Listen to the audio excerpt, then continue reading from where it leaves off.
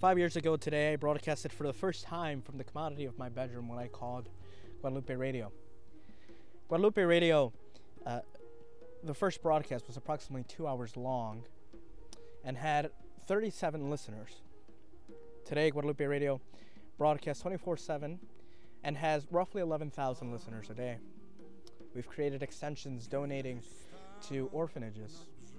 We've created extensions like this reaching out to English-speaking community. So I want to thank each and every one of you, each person who watches, each person who listens, each person who donates. More significantly, every person who prays for us. Thank you from the bottom of my heart.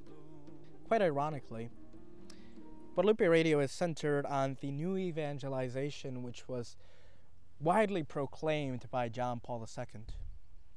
John Paul II developed this concept of the new evangelization to all peoples.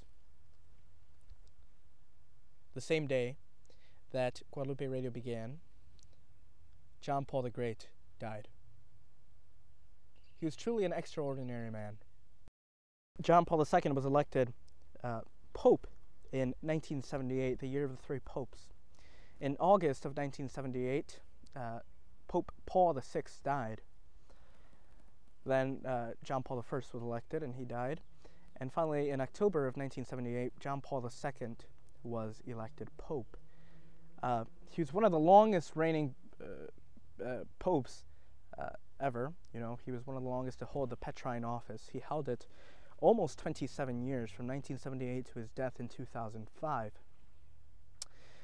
Now, if that's not enough, you know, he added the plate of two popes who had just died that he had to carry on.